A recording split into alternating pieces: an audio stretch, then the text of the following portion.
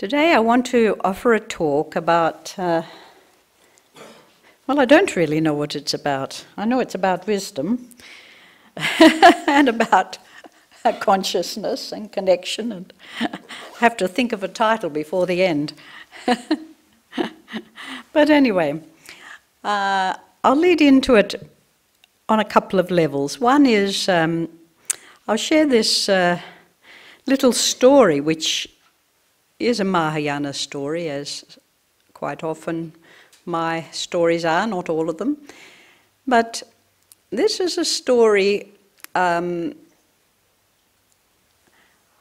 a story about both the deepest samadhis that one could, the deep levels of samadhis that one can enter, and at the same time about this discriminative wisdom that is also present in our lives.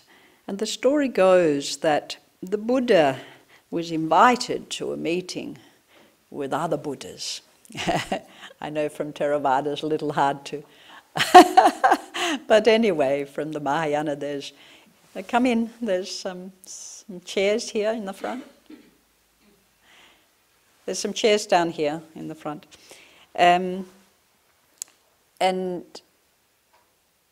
he was there, and just also was his disciple, Manjushri. And Manjushri is said to be the great wisdom bodhisattva, the great wisdom personification in Dhamma.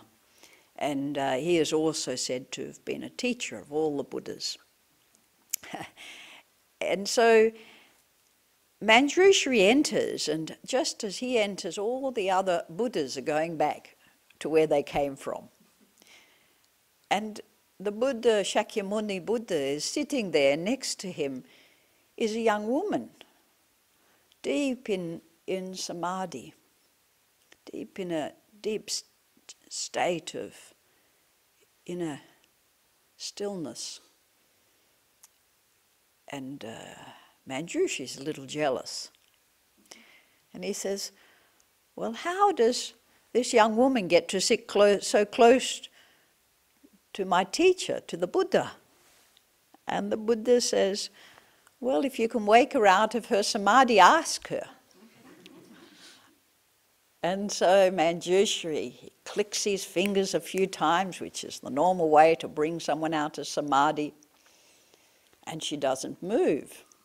So he takes her up to the highest Brahmin realm and gathers the Brahmins to help, and they all have a go, and still she stays in this very, one moment, in this very deep state of meditation.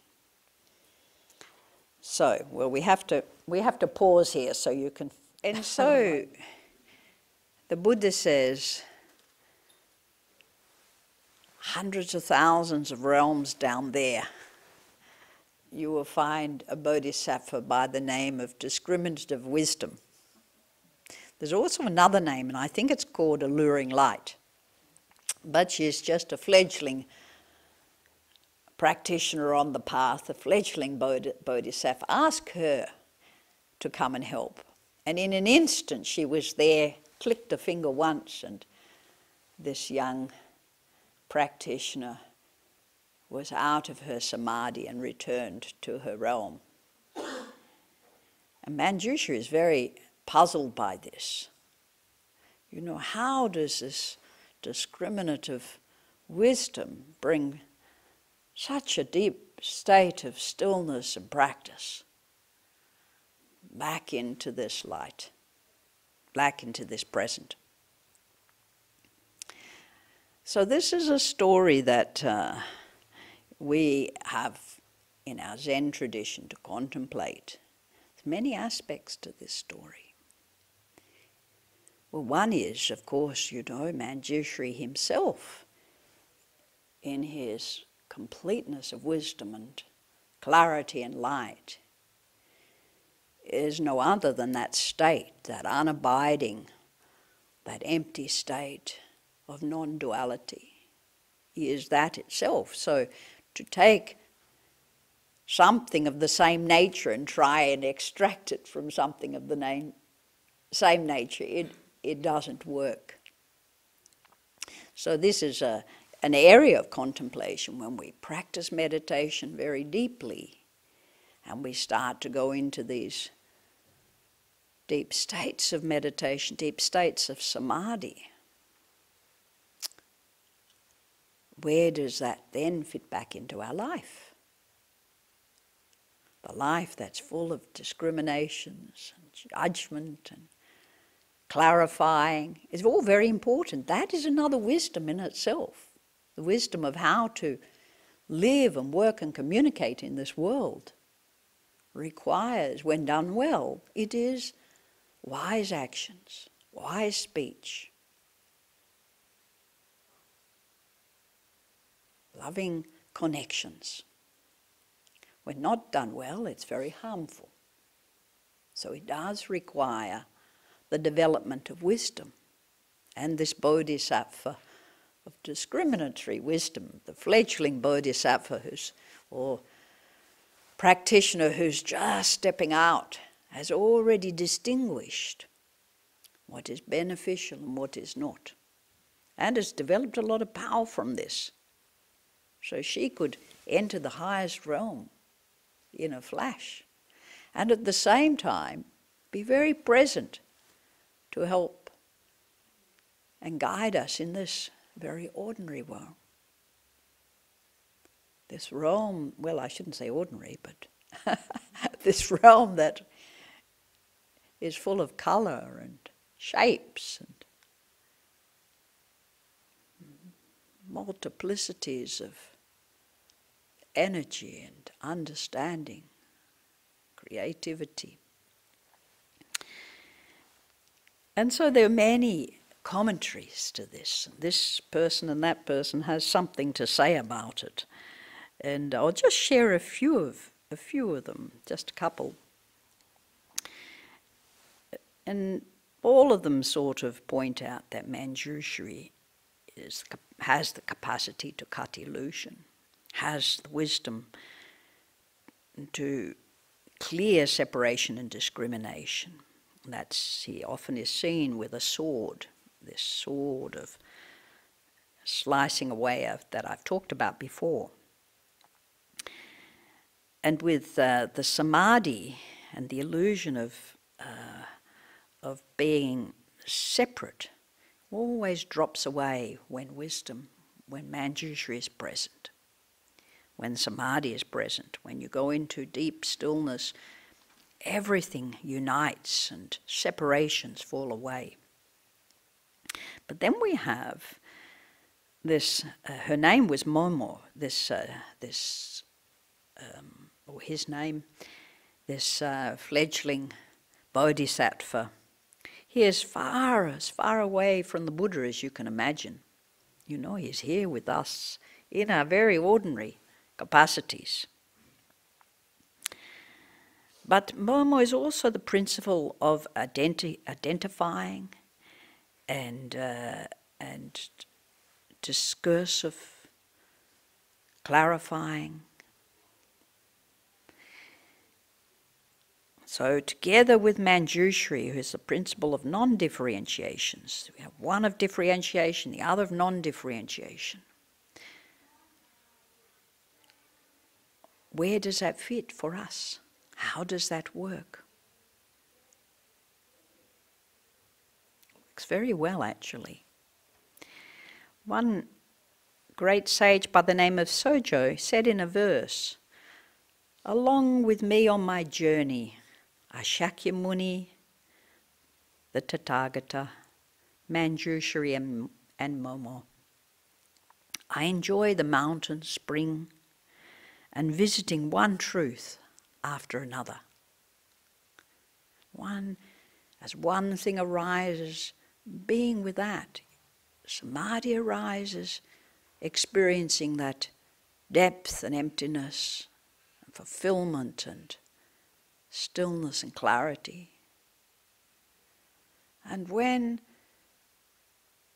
our eyes are connecting, our ears are connecting to sound or sight or touch or taste, then in those subtle connections, those momentary connections, then be clear about it.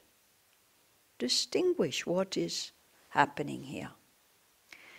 I'll give another little story that'll take us a bit deeper here. I have said this, I've done this teaching many years ago, but I'm not going to give the whole teaching, but just the very first paragraph, which is about a young ox herding boy. An ox herder, as you would see in much of Asia, is often a young child who is expected to look after that ox so he doesn't run away. But in this case, the ox gets loose and he bolts. And the young boy is running after him, and as he runs after him, he ends up in this thicket of forest and climbing weeds and thickets and of prickly brackets and so forth.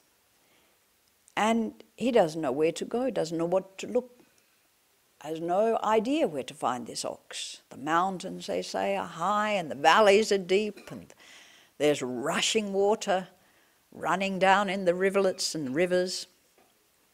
But he pursues, he continues, just running on a sheer fear of the repercussion of loss. Much of us do this in our daily lives. Maybe we've missed something, maybe we've forgotten something, maybe we've lost something. And here, of course, the ox is the mind as it develops in the story, but at this stage he doesn't even know what the ox is and what to do with it, but he has a job to have it nearby. And as he goes on, he gets very weary, as we do in life. Day by day, we finish the end of the day and we're very weary because our minds are exhausted, our energy is depleted. And in this weariness, as the sun is going down, it is said, he seats himself down on a rock, exhausted, no longer looking, no longer thinking.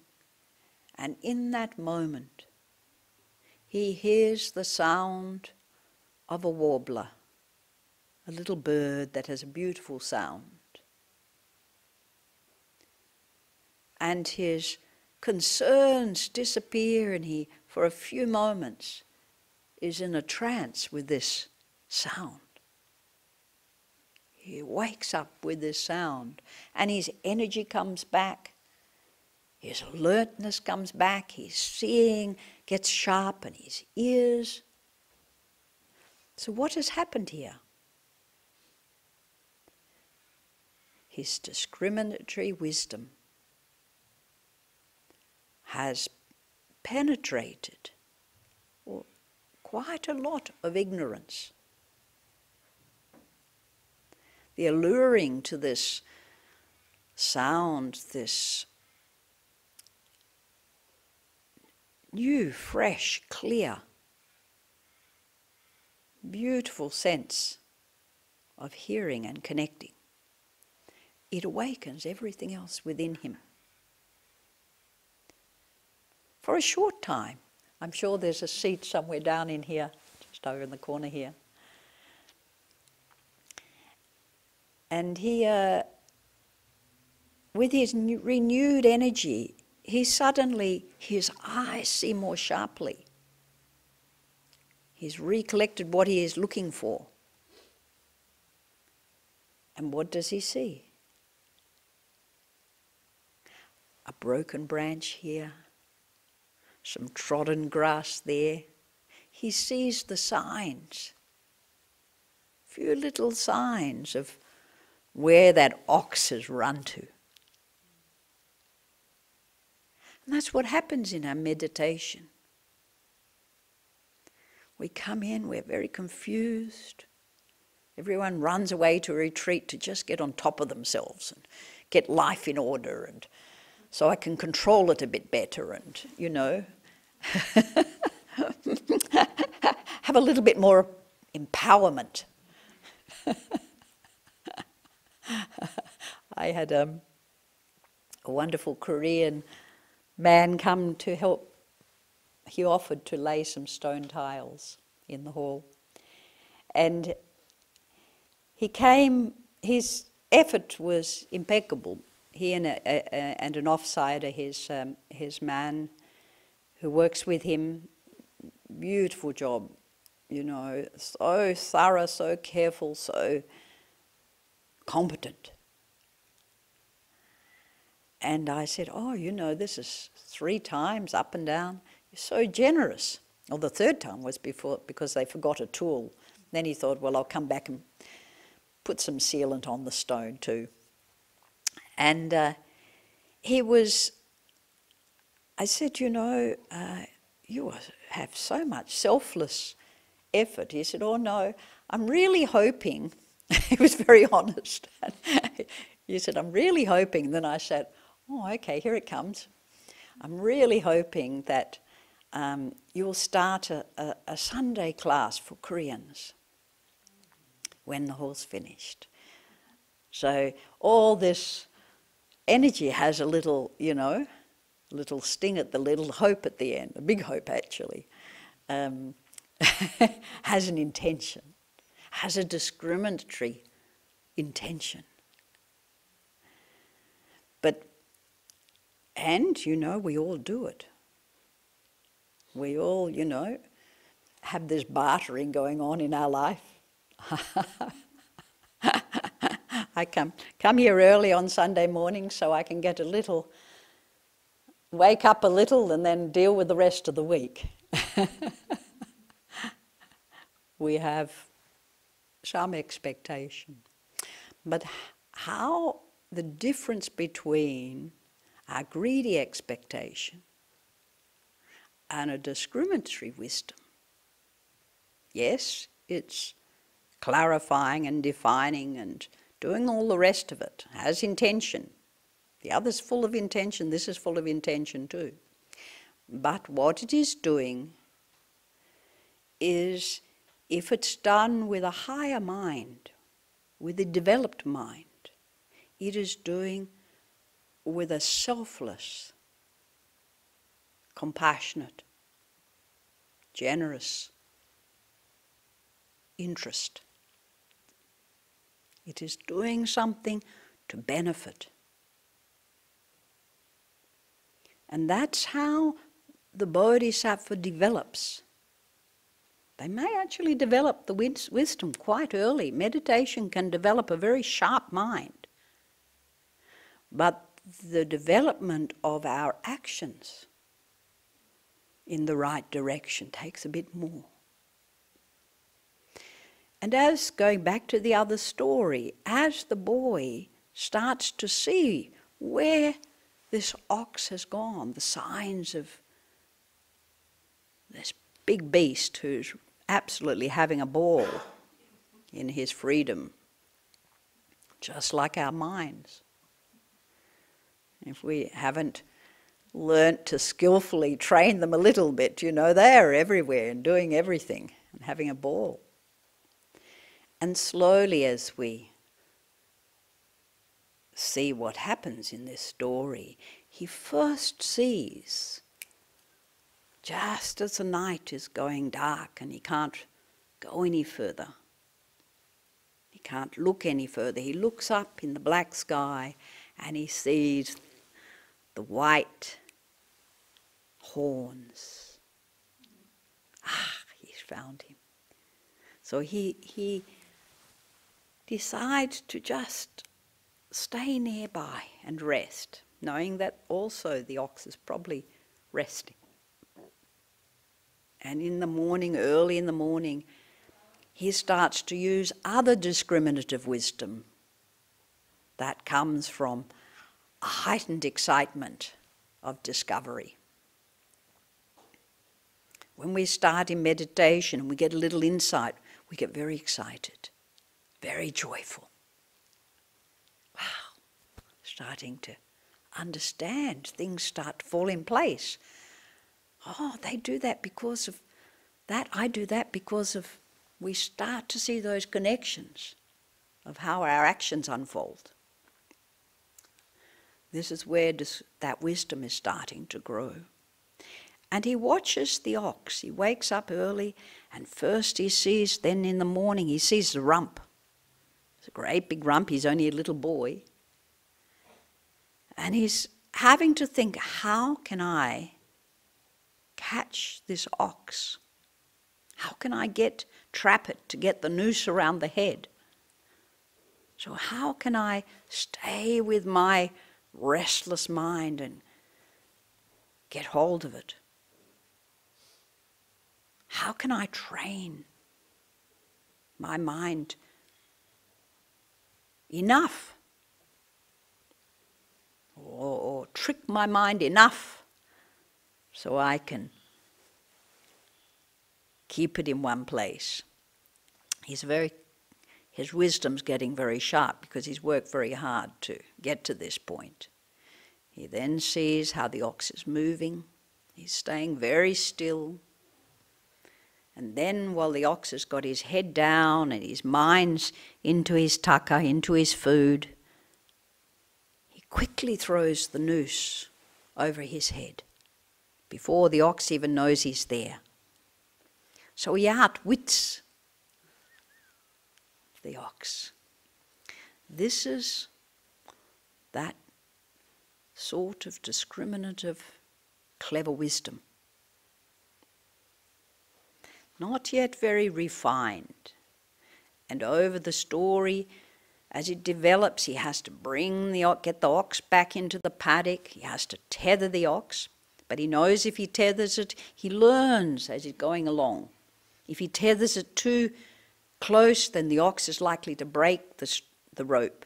So he gives it a lot of leeway so he can watch how he moves and what he does. And it goes on to tell you how he trains the ox until he can ride the ox home. And this is what we do in meditation.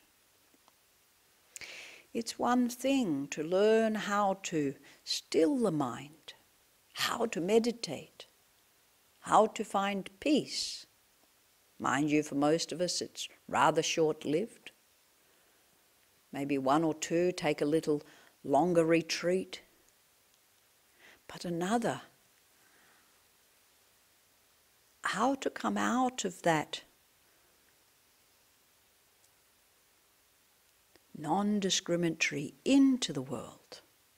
How to bring ourselves back and deal with our family, our issues. All those things I see as not doing it my way. How do I grow my mind? How do I grow my heart to embrace and bring that samadhi back down into this world we live? It is developing that compassion, developing that respect, that love and kindness, along with our wisdom, together. It's the respect of this body, the respect of how this body connects and communicates, that gives us the inspiration and the strength to go much deeper into meditation. I remember when I was in my hermitage, and I sometimes share little clippets from that time, where I lived in several hermitages, but one for a long period of time.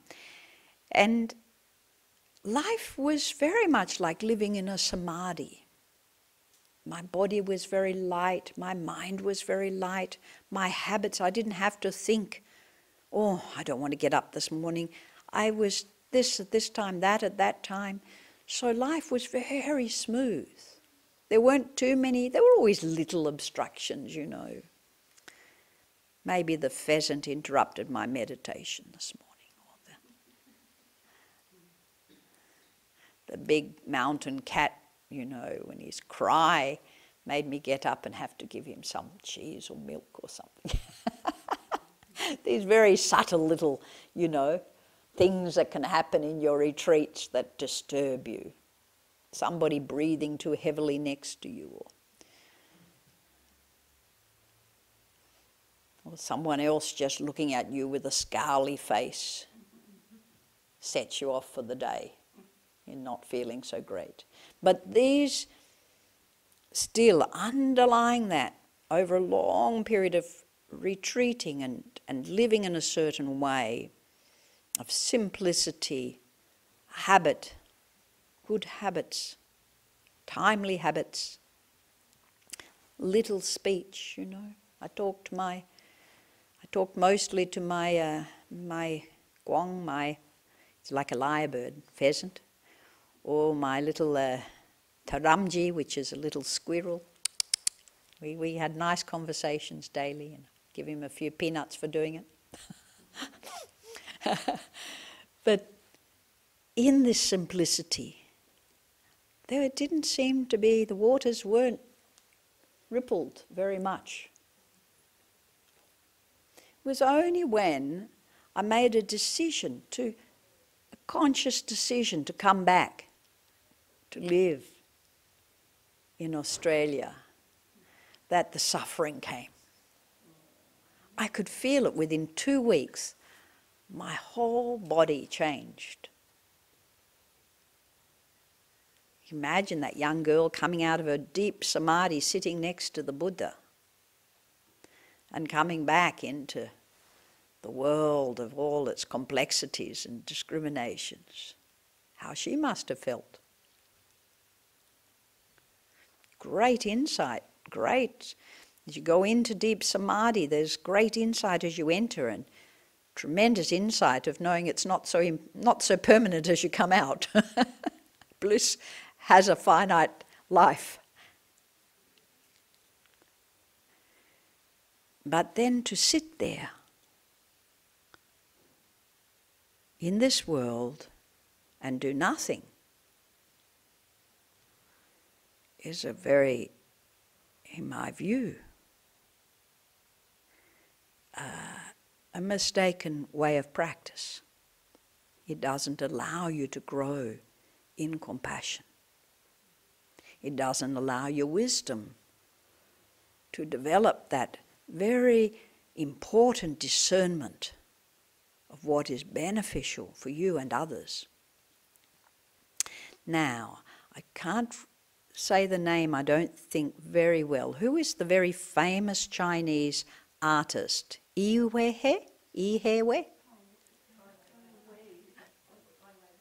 Weiwei. Well, I knew I was close. Ai Weiwei. I was listening to an interview. It's a very good interview with him.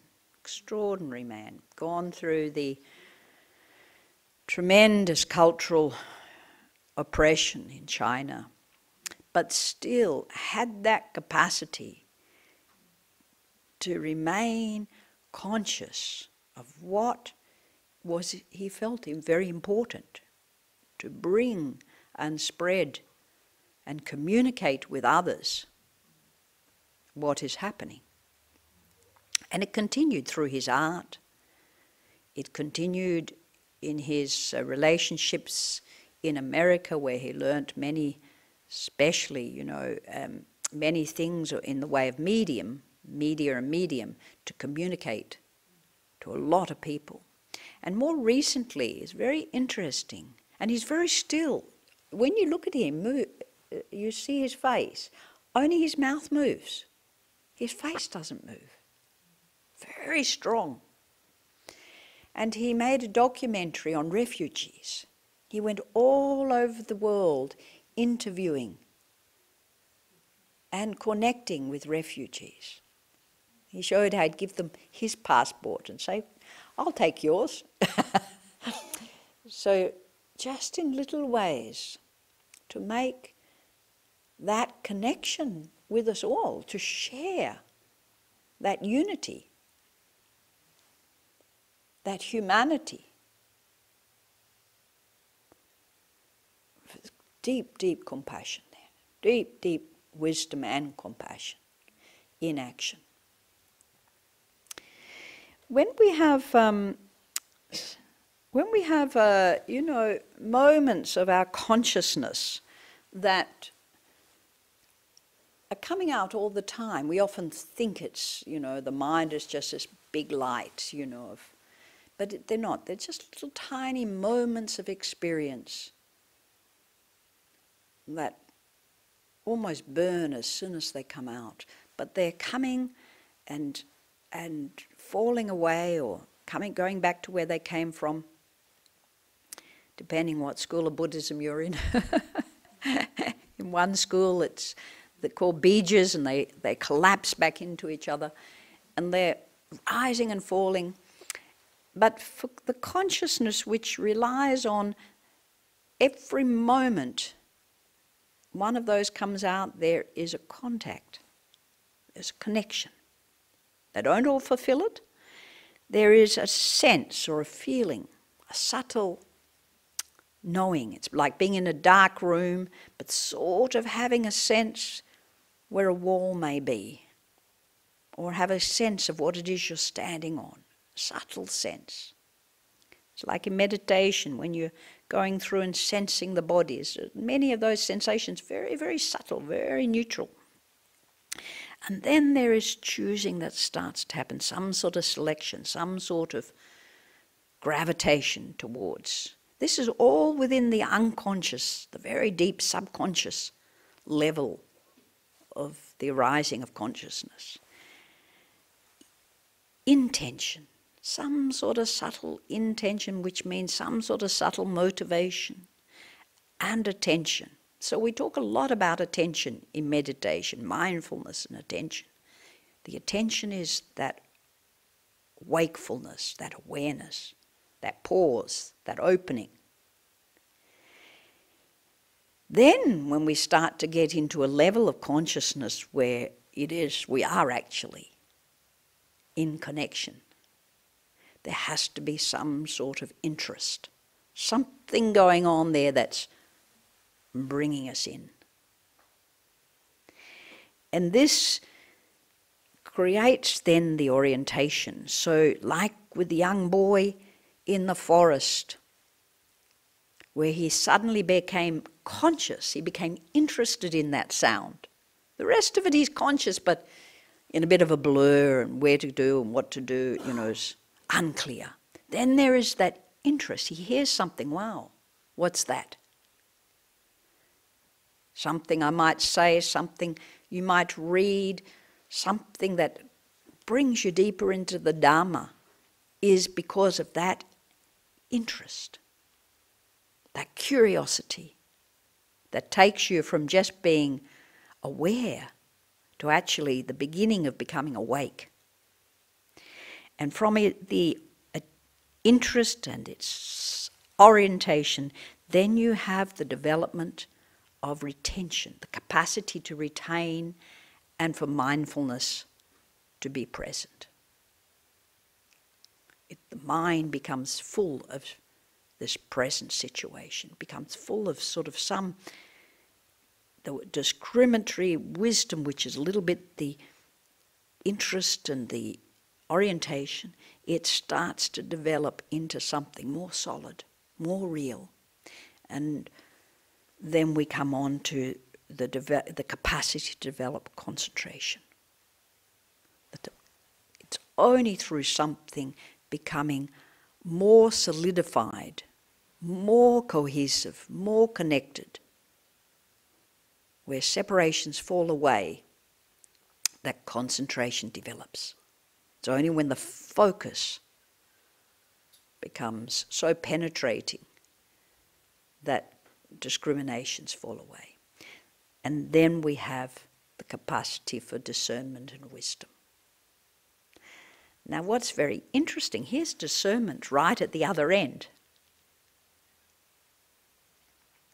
We talked about the young lady, the young bodhisattva, who I don't think's a lady, the Myo, she has this discriminating wisdom, but the discriminating is slightly different to a discerning wisdom. We often mix all these words. But actually, these words are slightly different. A discernement's taking it all in. It's not necessarily slicing it away. It's taking it in.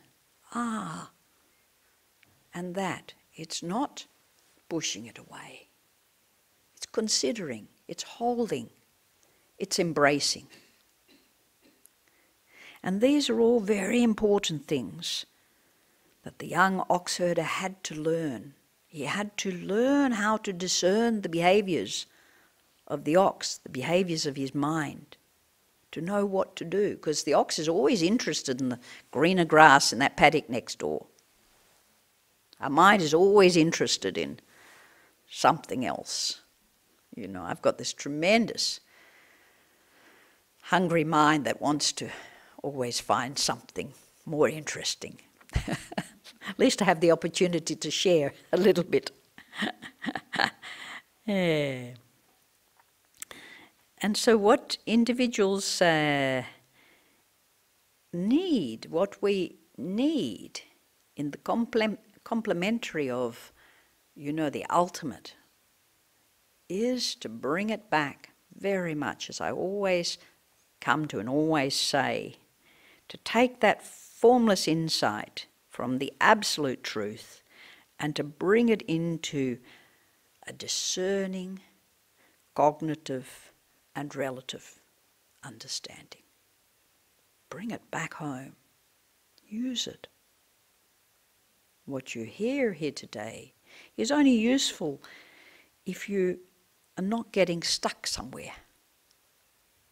Stuck on well, that doesn't sound very, as I say, very Theravada or very this or very that, or that doesn't, I haven't heard that one before, you know.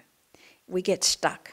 We can get stuck in the ultimate craving for samadhi, for emptiness, selflessness, formlessness. I was very stuck on my mountain, I can tell you.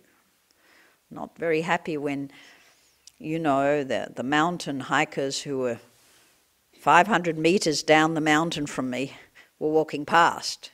It was like I could hear every foot step, you know.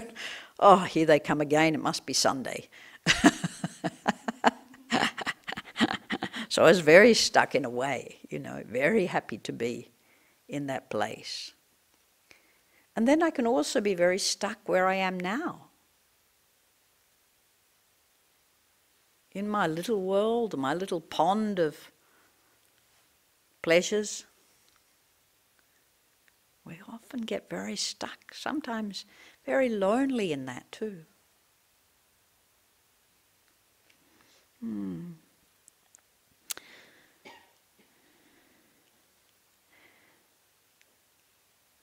I had another small analogy here, it's nearly time.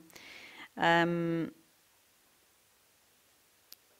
we look at a very large, stately tree, very large tree, I have seen them from time to time. I was planning to go and see one they had said was in the King Lake Mountains, very deep into the mountains, and everyone who'd seen it, which were very few people, said it was so large that they were sure it was there many hundreds of years. And before I got to actually, you know, make the effort to go to see it, it was gone. Apparently it showed up in the aerial photos from the bushfires. The tree had burnt. And but I know when I've stood near something so large of life, like a very beautiful large tree, knowing it's been there hundreds of years,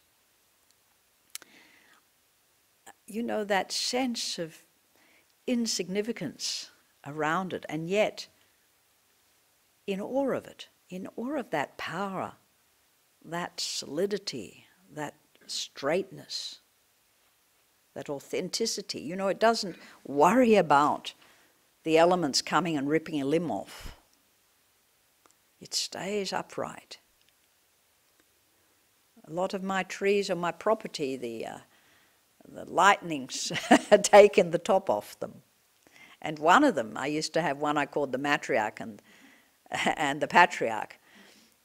And the patriarch survived, but the matriarch got a fire down. Didn't see it for a few days until the whole top came off. Burnt the inside out anyway. She's growing again. But they'd been there a very long time. And I often used to just go and sit next to them. And when you sit under such a tree, you feel the samadhi of that tree. But it's not an emptiness. It's not a nothingness. There's so much life in that. You can feel the roots going right down into the depth, and this sheer mass going up. And it makes you sit and feel very straight and very tall. And I'm always a little bemused when I see someone's gone and sculpted their name in the bottom of a tree, which I haven't done it myself, but I have family and friends who have. That part of us that, you know, wants to instate authority over this. So in our lives there are things that are very conducive for our meditation and that depth, like a retreat or like a quiet place, and they're very important because so much of our life is a little bit like the young boy who is running wild looking for that ox. We're looking for meaning in life. We're looking for clarity and purpose and wisdom. And it's always there right in front of you, if we stop long enough to see it. Took the young boy exhaustion to finally sit down, and anybody who has got to that place in their workplace and has said enough, I'm not putting up with this anymore, and they sit with that, it's very interesting. The path becomes very clear. What to do next is very clear. How to live your life in more openness and respect and love becomes very apparent. But we have to stop at times. So maybe enough of my mouth. As I say, my lips just do this and the wind does the rest. Is there any questions? Are there any questions? Anyone got a good topic for today's talk? Yes. Was there a question there? You have a question? No, was there a question? I thought somebody said I do. Oh, it's telling me Siri's not available. That's what it kept telling me.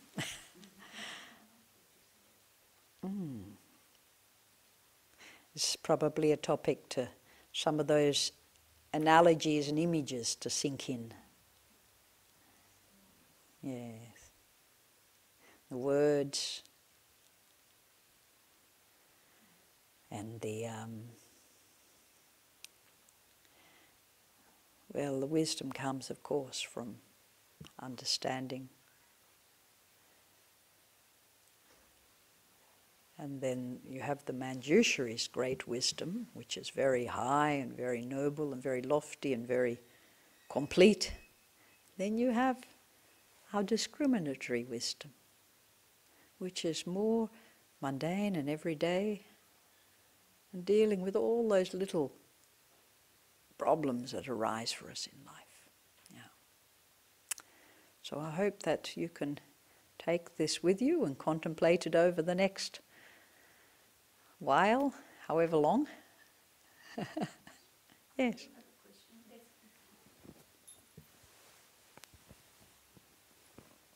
I think I get the distinction between discerning and discriminating or discriminative. Could you just explain it a tiny bit more, though?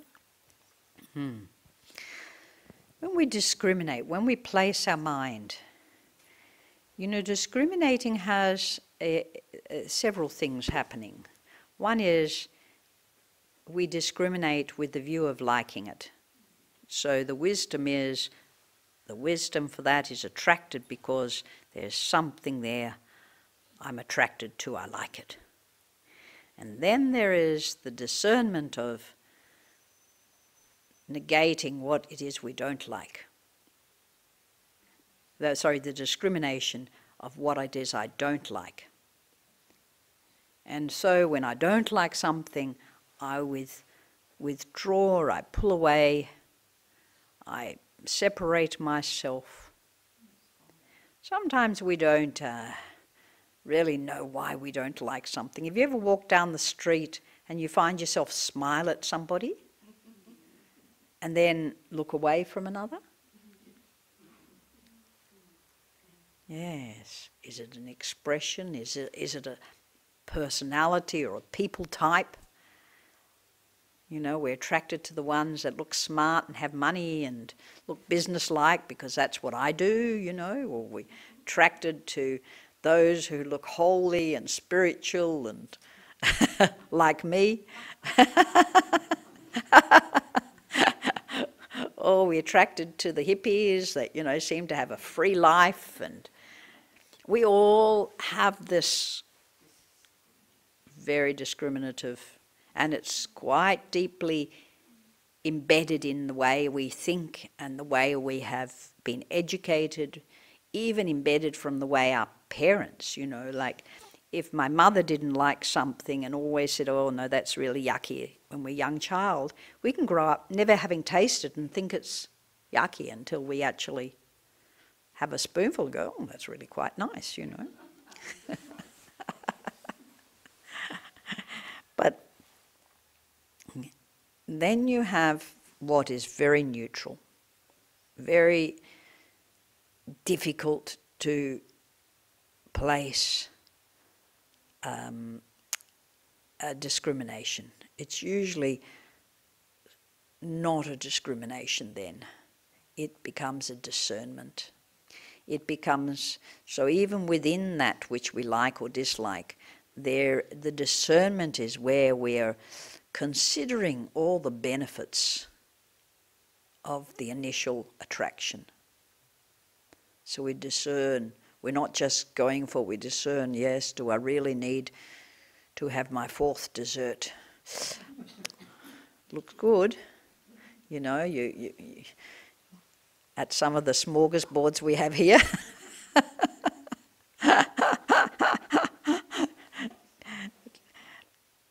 And the same with, well, what is it about this that, I don't particularly fancy or like? And then there is a discerning mind that's inquiring. This is a very important part of our tradition. We develop the discernment beyond good and bad, beyond liking. The discerning way is very much a middle way. It's a way to allow things to come into your presence, and then when naturally go when the karmas of attachment's not there. For a Buddha, they have very great discernment. They can be with a lot. For us, we can be with a certain amount. We can tolerate a certain amount. So discernment has many facets to it. Inquiry, tolerance, patience, endurance. All these capacities of being with and And nurturing is another facet. You know, a parent may find one of their children, the little children, quite a difficult child. They can either reject that child, even unconsciously, always be attracted to the loving one. Yeah. Or they may actually find a discernment about, you know, what that relationship is about. Why is the child behaving like that? Why am I behaving like that? Yeah, so discernment is very important in our practice. absolutely. And being aware of those other discriminatory aspects are very important. So thank you. Thank you, and I thank you for your generosity. Every little donation always helps our centre with getting along and nearly finished. I keep saying that every month. But thank you very much, and I've appreciated all your support in the past.